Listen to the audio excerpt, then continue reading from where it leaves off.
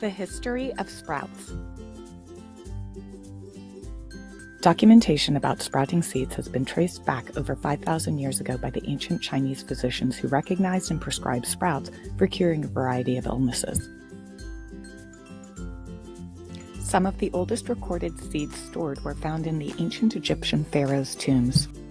From Greek philosopher Theophrastus to the medieval religious orders, the brassica vegetables were cultivated extensively for food and medicine. While the benefits of cruciferous vegetables and sprouting seeds have been observed for thousands of years, it wasn't until 1992 when researchers at the Johns Hopkins University discovered the anti-carcinogenic properties of a natural antioxidant called sulforaphane in cruciferous vegetables that we had scientific evidence of the mechanism at work. In 1997, broccoli sprouts made national news after the New York Times reported on another Johns Hopkins study that showed broccoli sprouts contain up to 100 times more sulforaphane than in the mature broccoli head. Interestingly, this news of the incredible benefits of broccoli sprouts created a temporary global shortage of the seeds and increased the price over other types of sprouting seeds for years to come. Since these initial studies by Johns Hopkins University, there have been hundreds of published scientific research papers on the vast benefits of sulforaphane in human and animal studies. We are going to review a list of evidence-based research into the incredible molecule sulforaphane. Our first benefits section will focus on sulforaphane and cancer. Cancer is more common in dogs than any other mammal ever studied. Research into canine cancers and sulforaphane have shown to be promising. Sulforaphane can prevent and combat cancer. The consumption of cruciferous vegetables are correlated with significantly reduced risk of multiple cancers. Sulforaphane can kill cancer cells, while it has very little effect on healthy cells. Sulforaphane consumption reduces DNA damage and mutation when cancer-causing chemicals bind to DNA. Sulforaphane is shown to kill breast cancer and prostate cancer. Sulforaphane inhibits the growth of mammary cancer in animals. Sulforaphane in cruciferous vegetables activate the detoxification pathways which inhibit cancer growth. Sulforaphane has been shown to kill colorectal cancer. Sulforaphane can inhibit cancer growth and tumor-initiating properties in oral cancer, both in vitro and in vivo. Sulforaphane caused a dose-dependent induction of apoptosis in acute leukemia cell lines. Sulforaphane is a potent anti-glioblastoma agent that targets several apoptosis and cell survival pathways. Sulforaphane may be a potentially effective anti-tumor agent for thyroid cancer. Broccoli sprouts can serve as a good dietary source of sulforaphane in vivo and that have significant inhibitory effects on prostate tumorigenesis. Sulforaphane can protect against tobacco-related oral cancers. Sulforaphane is promising for bladder cancer prevention. Sulforaphane can even act as a natural sunscreen. Sulforaphane has shown to work in conjunction with chemotherapy. In 2018, sulforaphane remains at the forefront of cancer research. The 6 mechanisms in which sulforaphane can fight cancer are: it inhibits phase 1 enzymes, stimulates phase 2 enzymes, induces apoptosis, reduces inflammation, changes gene activation-deactivation, and can inhibit cancer cell growth. Sulforaphane and the detoxification pathways. A 2008 study by the Environmental Working Group found toxins in pets to be 40% higher than those of their human counterparts. Sulforaphane has shown rapid and sustained detoxification abilities in numerous well-designed studies. Sulforaphane has the ability to expel carcinogens such as benzene and acrylane from the body. Benzene is a pollutant from exhaust of cars and cigarette smoke and is considered a carcinogen by the World Health Organization. Dogs living in highly polluted areas can benefit from the detoxification properties of sulforaphane.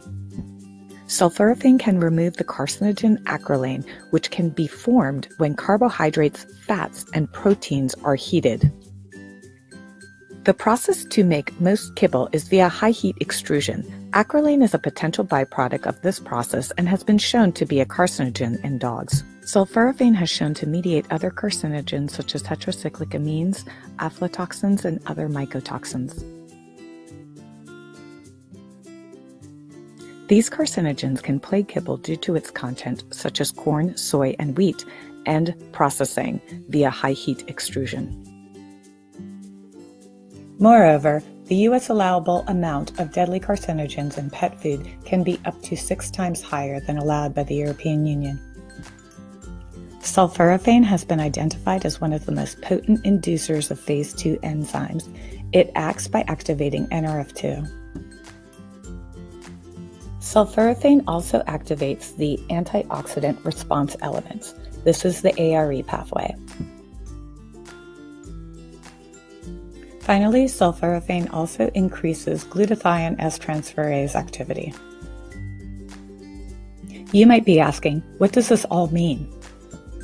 Simply put, the consumption of sulforaphane-rich cruciferous vegetables, such as broccoli sprouts, is a powerful way to deactivate and excrete harmful compounds that your pet is exposed to on a daily basis.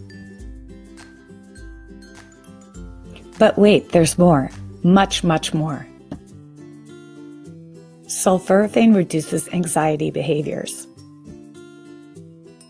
Sulforaphane reduces depression-like behaviors. Sulforaphane can promote hair growth. Sulforaphane can prevent seizures. Sulforaphane can protect the gut from steroid damage. Sulforaphane can protect the brain and increase BDNF. Sulforaphane can improve cognitive function. Sulforaphane improves diabetes. Sulforaphane reduces inflammation. Sulforaphane can act as an antibacterial and antifungal. Sulforaphane fights the flu virus. Sulforaphane boosts the immune system by increasing natural killer cells. Sulforaphane supports the kidneys. Sulforaphane decreases the risk of cardiovascular disease. Sulforaphane improves osteoarthritis. Sulforaphane reduces the severity of arthritis. Sulforaphane improves liver function. Sulforaphane protects the liver from over-the-counter drugs. Sulforaphane helps with obesity. Sulforaphane-rich vegetables contribute to a healthy and diverse microbiome. As with any nutrient, even water, a word of caution should be noted in dosage. After 11 years with unremarkable side effects, researchers were able to identify a toxicity point of sulforaphane in mice. The symptoms began with lethargy to seizures, and at high dose, death.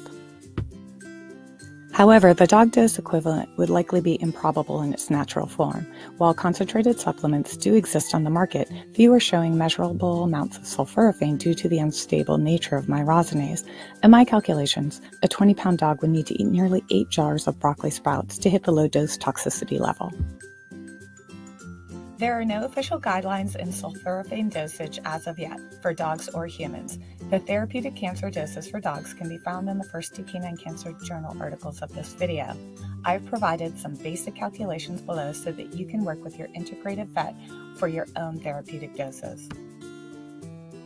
A general guideline for adding sprouts into your dog's diet would be to add 1/8 to 1/4 cup of sprouts to every 20 pounds of animal you are feeding. While this video focused specifically on broccoli sprouts, there are many health benefits of a variety of sprouts for your pet. The foundation of optimal health is a highly functioning and diverse microbiome, so try sprouting radish seeds, alfalfa, sunflowers, and many other canine-friendly sprouts. For those pet parents who want to incorporate a variety of sulforaphane-rich foods, Here is the list with the amounts of glucosinolates in the cruciferous vegetables. This is the precursor to the sulforaphane molecule.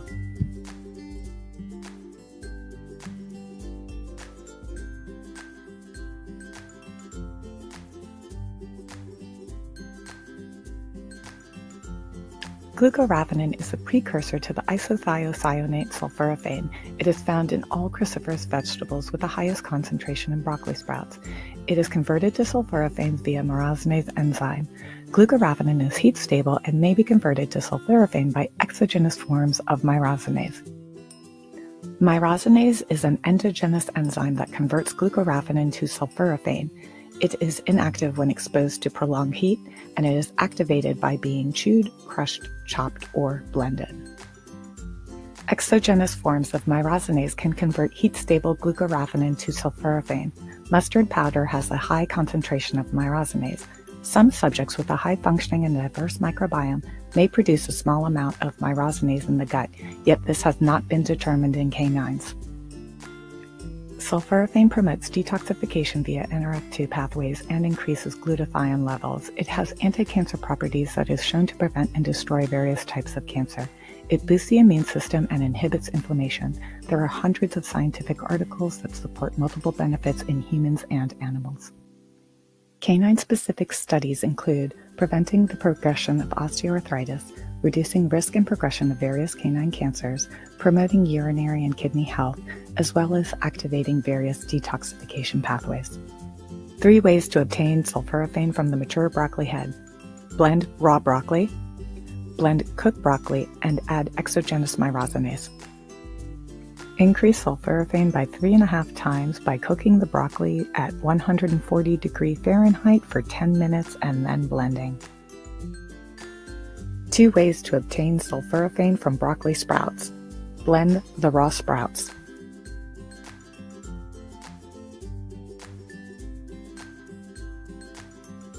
Soak raw broccoli sprouts in a warm liquid at 158 degrees Fahrenheit for 10 minutes prior to blending.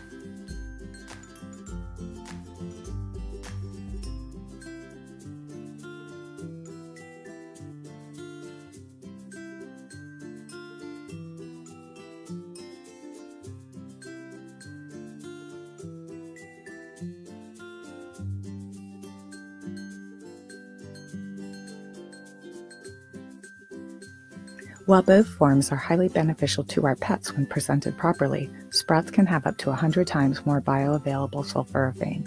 They are easier for our canines to digest raw, and they are less goitrogenic for our dogs with thyroid disorders.